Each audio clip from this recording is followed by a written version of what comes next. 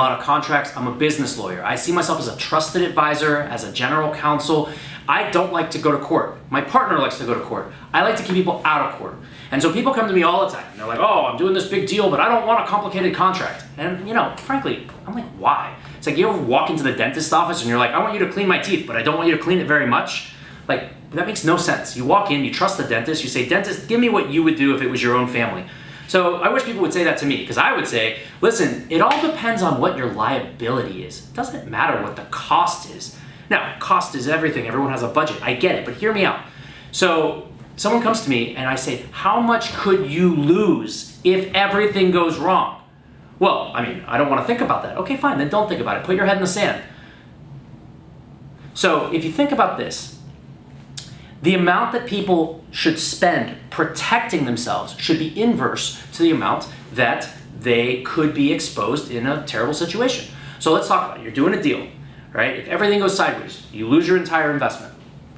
You lose the amount of time that you put into it, right? You maybe lose other opportunities, right? Other opportunity costs that you could have put that money to work somewhere else. You could have spent that time on something else. You get into a litigation where you have to pay for a lawyer. And then maybe you lose and you have to pay for the other guy's lawyer too. And I start adding this up and your simple deal all of a sudden looks like it could be a very complicated deal.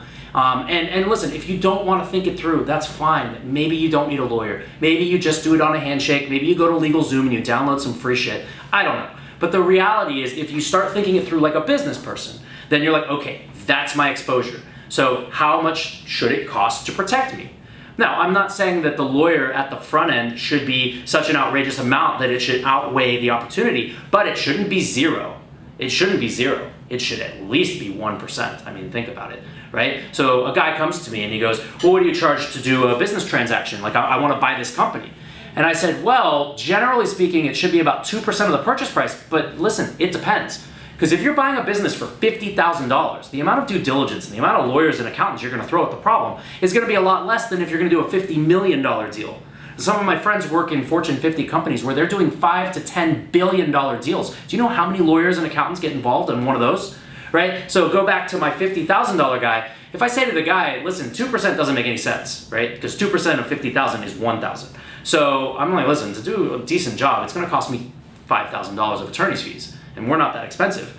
And then he says, well, you know, that's 10% of the deal. I'm like, yeah, well, listen, like I said, what if it goes sideways? What if you lose the $50,000, you waste all that time, and you get sued, and you have to pay your attorney and their attorney? I promise you it's going to be a lot more than 50.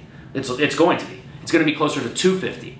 All right? So now we do the math, we're talking 2% of 250. Okay, now it's a more reasonable estimate of the amount of time. Because remember, legal due diligence is not to pat you on the back and say, hey, great deal.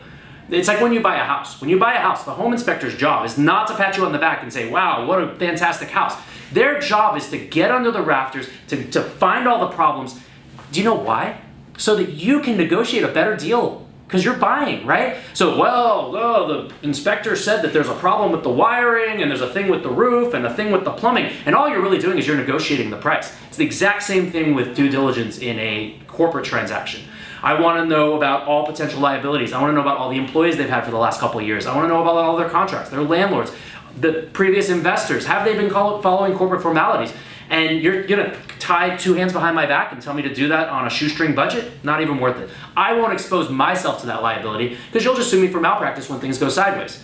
So in order to do it right, have an open mind. Think about what it really costs, and then we can negotiate a fair price. So guys, thanks again. This has been 5 Minutes with Eric. Please, I'm right here in Miami, Florida, but we have offices in Bogota, Colombia. We have one in Orlando, one in West Palm, one in Washington, D.C., one in downtown New York.